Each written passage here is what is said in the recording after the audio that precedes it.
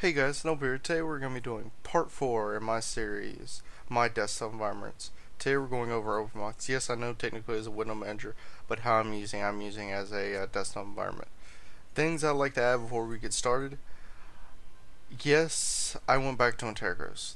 My friend was talking about it, I thought I'd give it a try. I know you're going to give me heck about it, but hey guys, I thought I'd give it a second chance. I like to give any distro a second chance.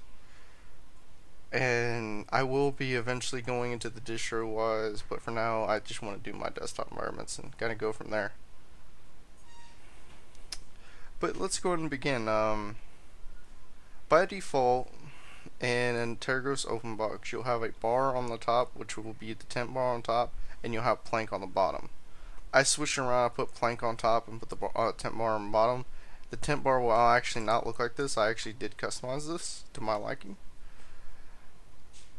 And the plank, it'll look like this just as on the bottom. I put on the top because I just like on the top. Also, I like their new mix theming off the start. Has wonderful theming without even doing anything. Alright, let's begin. To do pretty much anything in Openbox, you want to right click and you're going to get some settings like application, places, recent files, preferences, and exit. Some of the applications, pretty much anything in accessories came by default. I don't think there's anything in accessories I added. Yeah, there's nothing in accessories I added. Education, yeah, I added the LibreOffice, which I'll go ahead and show you. I have all LibreOffice, document viewer, and dictionary. Games, I did put Steam on here. I had to go in there and activate the multi-lib, but I figured that out, and yeah, I'm happy. Office, internet, I do have Firefox for my daily driver browser, Google for my Netflix, Mumble just for voice server. QBitTorrent is a wonderful torrenting program. I always use it because it always gives me the best speeds. Yes, there's Deluge. I wasn't a big Deluge fan. That's probably my second. I will probably add it again just to kind of test it and see performance on here, because I wasn't getting the best performance on Qbit, but I'm a kind of benchmark them and see which one the best is for me. Kind of look and appeal. The look and appeal of Qbit kind of looks like uTorrent on Windows. That's kind of why I like QBitTorrent. But that's for a different day, a different video. Let's move on. And TeamSpeak, hello TeamSpeak, and I'm glad I can get on. I could get on here. Other ISWM is another window manager. I will go into that maybe in a later video, maybe in a later part of the series, but for now we'll leave that alone. Programming, yeah, I don't really mess with any of this. It's just game default. Sound, I add Spotify, and here's the simple screen recorder I'm using to record to you now.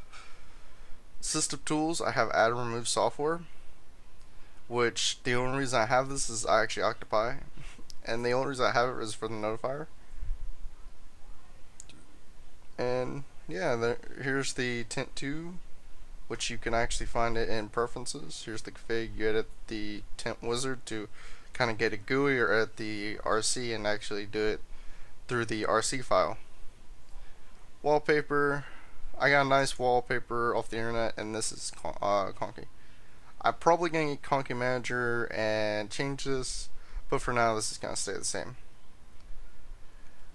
That will pretty much about wrap it up, guys. One thing I'd like to mention, I do still have the suggestion board. I will leave a link still in this video.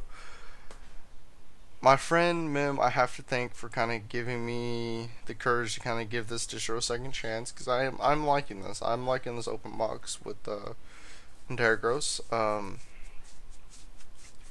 But yeah, guys, it's about wraps it up. Oh, one thing I forgot to mention: the file manager is PC Man FM, which is very simple and not complex. Doesn't have all the features.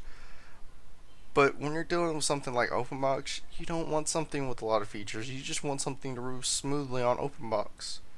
So yeah, I love it. It's nice for really just something simplistic. So yeah,